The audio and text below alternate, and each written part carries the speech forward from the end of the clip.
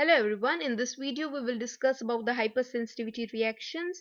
In my previous video I discussed about type 1, 2 and 3 reaction going to the type 4 hypersensitivity reaction. Now the type 4 hypersensitivity reaction is also known as T cell mediated hypersensitivity reaction because it is initiated by T lymphocytes, and the T lymphocytes, both CD4 cells and CD8 cells, they play a role in this reaction. The CD4 T cells are also known as T helper cells, and they lead to a delayed type of hypersensitivity reaction, whereas the CD8 cell, they lead to cytolytic type of hypersensitivity reaction, firstly going to the CD4 hypersensitivity reaction, that is the delayed type. Now in the delayed type of hypersensitivity reaction, when the antigen enters into the body, it is presented to the antigen presenting cell, and antigen presenting cell like dendritic cell, macrophages, they display the antigen to various cells. Here they present the antigen to the CD4 T cell, and now the CD4 T cell releases various cytokines. The various cytokines are released by the antigen presenting cell also, so that the CD4 T cell further differentiates itself into Th1 cell or Th17 cell. Now the Th17 cell will mostly lead to recruitment of neutrophils and monocytes, and Th1 cell, it activates the macrophages for the inflammation and clearing of that antigen. Now going to the how these antigen cytokines are released, so that the CD4 T cell converts itself into Th1 or Th17 cell. The cytokines like interleukin 12, interferon gamma, they lead to mostly conversion of CD4 cell into Th1 subset, and the cytokines like interleukin 6, interleukin 1, 23 and TGF beta, they lead to conversion of CD4 T cell into Th17 subset. And now these Th1 or Th17 cell, they are known as the effector T cells. These effector T cells, they have further function. Now here we can see this is the antigen presenting cell, and it is presenting the antigen to the CD4 T cell. Now the CD4 T cell here has converted itself into Th1 cell. The Th1 cell further secretes various cytokines like interferon gamma. Here we can see interferon gamma, and interferon gamma further activates the macrophages, which lead to in some cases formation of granuloma, and in most of the cases it leads to clearance of the antigen. Also TNF is released. There is release of interleukin 2, which has a autocrine growth factor like effect on the CD4 cells. We will discuss this in detail. Now firstly we saw in this diagram that the Th1 cell was secreting the cytokines, and cytokines like interferon gamma, which lead to activation of the macrophages. Now mostly the activated macrophages, they will eliminate the offending agent, but if the activation remains sustained, then it leads to continued inflammation and tissue injury over that part. Example of that inflammation is granulomatous inflammation, which we see in case of tuberculosis.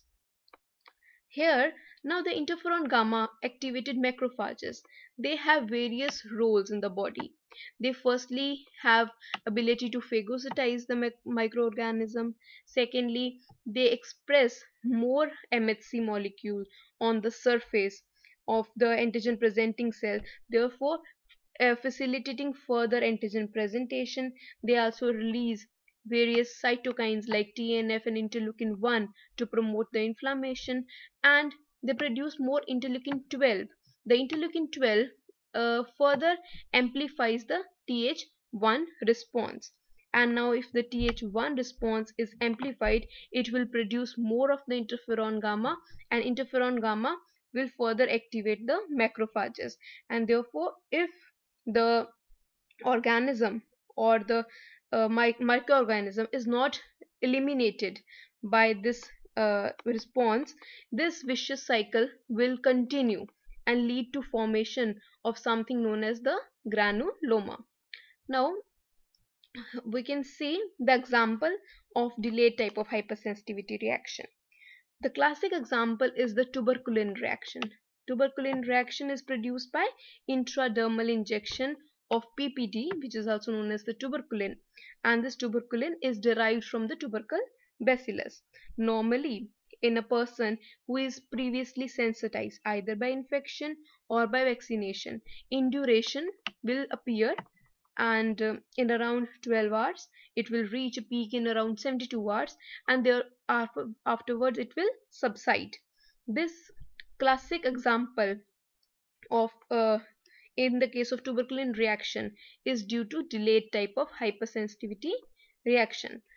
Now what happens morphologically is the activated macrophages in the granulomatous inflammation.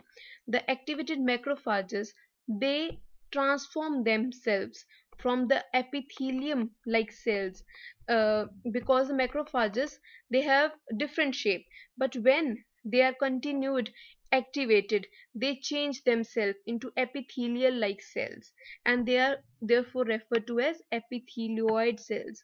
And the epithelioid cell, they are slipper like cells, and whenever the epithelioid cells they aggregate, they are known as granuloma, and mostly they are covered by a collar of lymphocytes, and such inflammation is known as granulomatous inflammation. We are not discussing granulomatous inflammation here in detail, but granulomatous inflammation is a type of delayed type of hypersensitivity reaction. Now here we can, in this picture we can see this is a granuloma. We can see this is a granuloma, and the granuloma, here is the giant cell, this total part, this is the granuloma. This is the giant cell. Here we can see another giant cell. We will discuss granulomatous inflammation in another video. Now other example of delayed type of hypersensitivity reaction is also contact dermatitis, which is due to contact with the poison ivy. Now second part was the reaction due to CD8 T cell, that is a cytotoxic type of reaction. This is not a delayed type of reaction which is mediated by CD4 cells. CD8 cell lead to cell mediated cytotoxic reaction. In this type of reaction, the CD8 cytotoxic cells, they directly kill the target cell. They kill the target cell by mainly perforins and granizymes, and these are the enzymes, the mediators, which were already present in these CD8 cells in their lysosomes, and they directly kill the target in this case. And the example is normal in the normal body, mostly a virus infected cell is killed by this mechanism, where the viral peptides, they are recognized by CD8 cells and it is removed from the body.